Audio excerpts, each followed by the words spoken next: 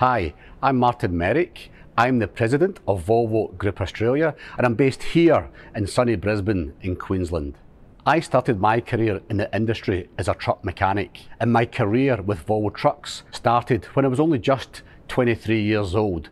I was very fortunate to land the job of Service Receptionist at Barrhead, Glasgow, and I have to say, on the second attempt.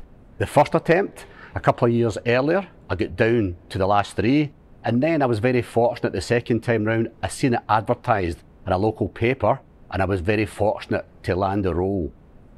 I can vividly remember walking into the company on my first day, having a real sense of excitement and also achievement.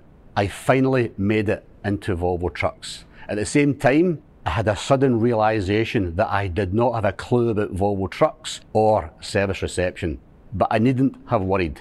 My colleagues were awesome, and at the end of that first day I could not have felt more welcome to be part of the Volvo family, and I knew this was the company for me. Back then I had no idea that I would still be with the company more than 34 years later, and that I'd have a fantastic career ahead of me, leading me to my current position as President of Volvo Group Australia.